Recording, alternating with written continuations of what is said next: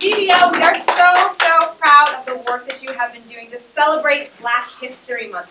And we also have a very special poem that was written by one of our extraordinary staff members, Dr. Ballard, our poem writer extraordinaire. And it is the BBL Black History Month poem. All right, here we go. Black history, Black history. Black history, Black history. There's no mystery to Black history, but there's misery in Black history. It makes you sad, and it makes you mad. Yet through all that was bad, some people fought back. They won their fights and won our rights, and for that we can be glad. The arc of the moral universe is long, but it bends toward justice. So said the great man, Martin Luther King, with words so lustrous.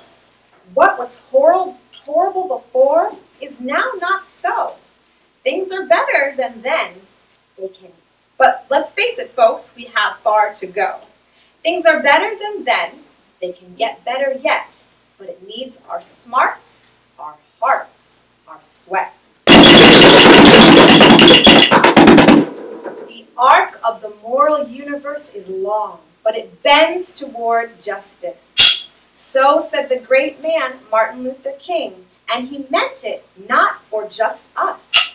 He meant it for the mother who's stuck in jail because she can't afford the courthouse bail.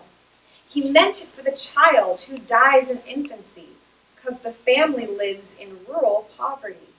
Yes, even though we live in a democracy, doctors still don't help folks live equally. Black babies die twice the rate of white. Who could ever think that's right? He meant it for all the young Black men who get stopped by cops again and again. And even though it's frowned upon on CNN, stop and frisk mutates like a carcinogen. He meant it for even the slightest of slights, like when a Black person can't hail a cab at night. He also meant it for the most severe wrongs, like when Emmett Till was killed for whistling a song. The arc of the moral universe is long, but it bends toward justice. So said the great man, Martin Luther King, and since he's correct, we have a reason to sing.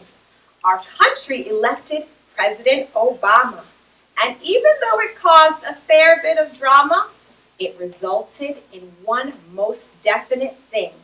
Black children can grow up to be anything. The future looks good. Things will only get better. But each of us has to be a go-getter. Let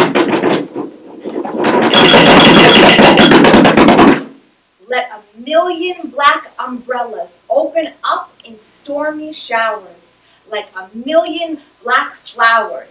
Black flowers, Black flowers. And when it rains, our school may have a leaky roof, but still we study hard in pursuit of the truth. We must attain equality that is foolproof, fireproof, shatterproof, bulletproof.